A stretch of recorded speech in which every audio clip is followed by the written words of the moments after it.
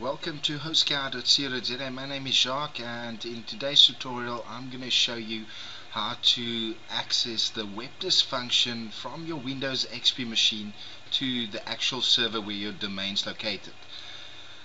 Now I assume you've already logged into your control panel, and we can scroll down to the Webdisk function.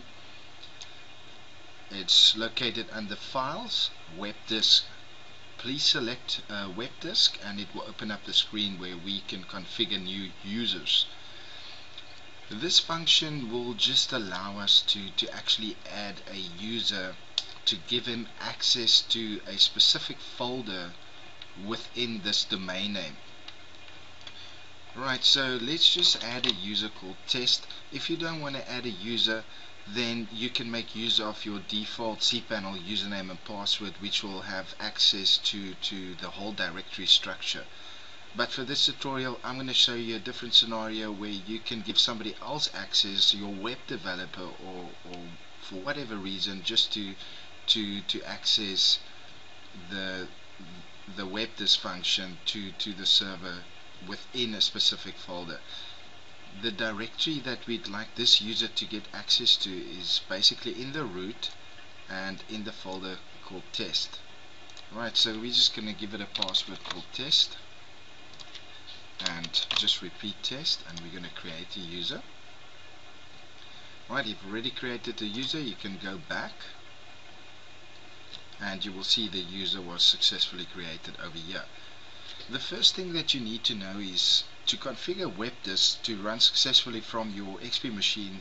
There's a couple of things you need to take note of. The first thing is the Windows firewall. We just have to open up two ports on the Windows firewall to enable the connection to actually go through. The first port is port 2077, which is the non-SSL port, which will enable you to connect and actually transfer files to your server. The next port is 2078, which is your SSL secure port, and we should also open up that port to connect successfully. The other thing that might prevent you to connect is your router. Now, if your computer isn't directly connected to the internet and is running through a router, you'll also have to configure a router so that packets coming in on port 2077 and port 2078 are forwarded to the local IP address of your computer.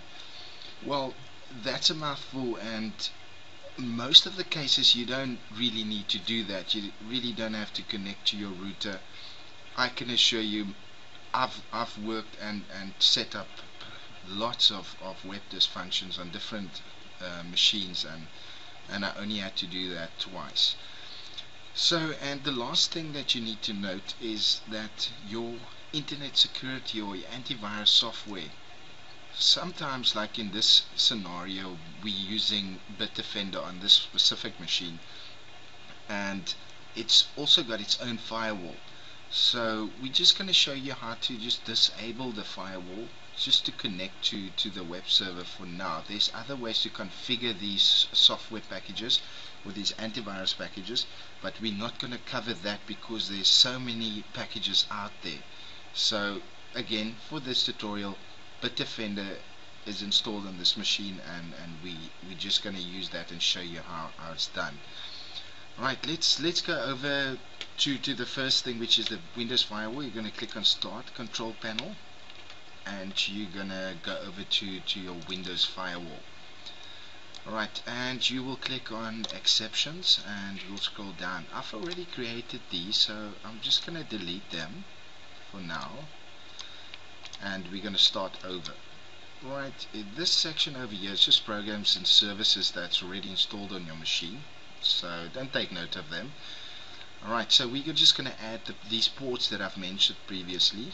We're going to add a port, and we're going to give it a name, Webdisk.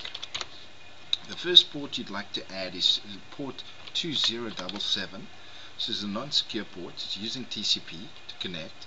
So click on OK, and you will see we've successfully added the first port. The next port would be SSL Webdisk. You can call it anything really, and that port is 2078.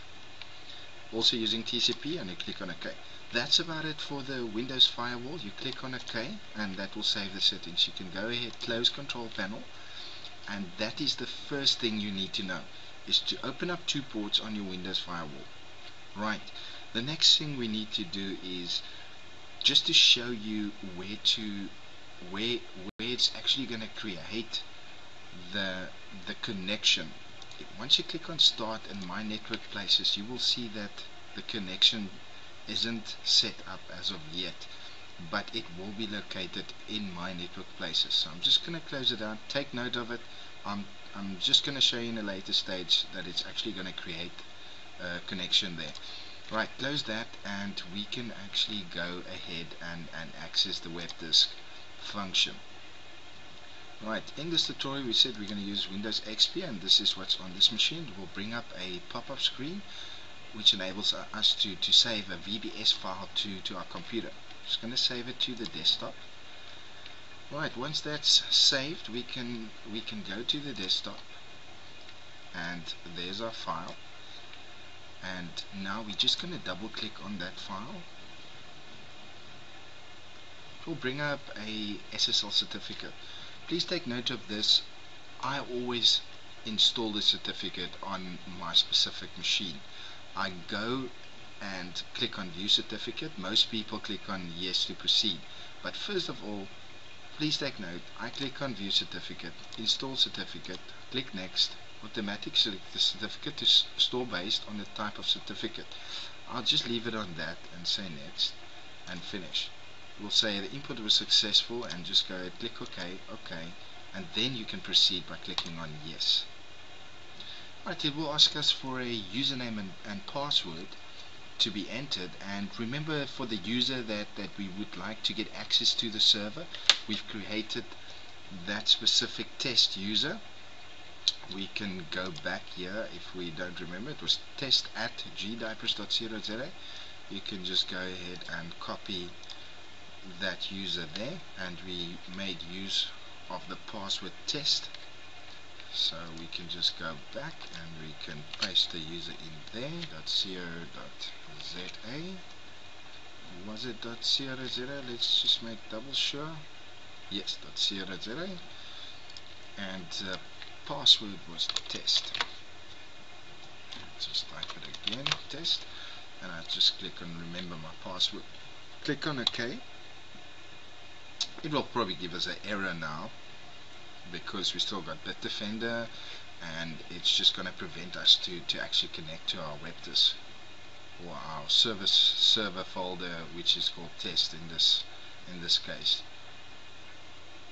Right, we wait for this error to appear. It's gonna bring up documents in the files are not available.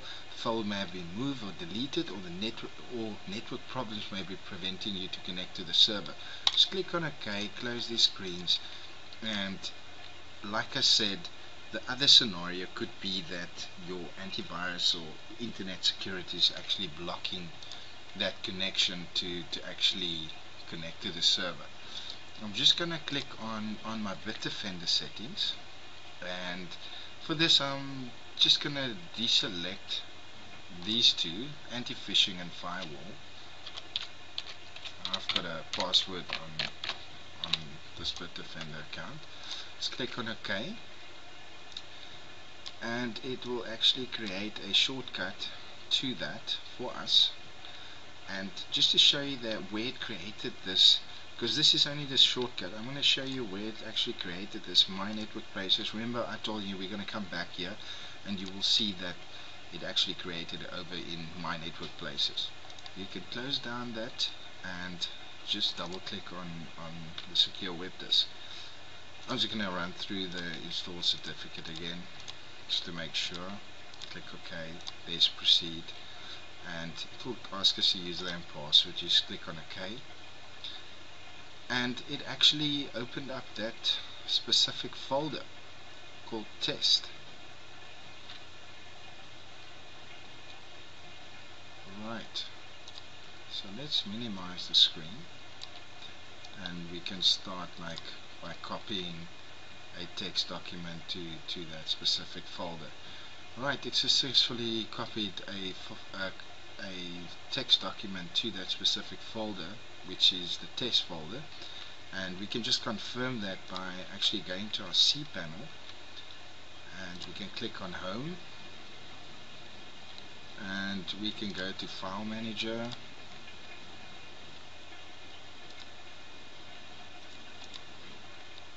and double click on Test, and you will see we've successfully uploaded from our desktop a text document called test.txt to that specific folder by using the user called test@gdiapers.co.za.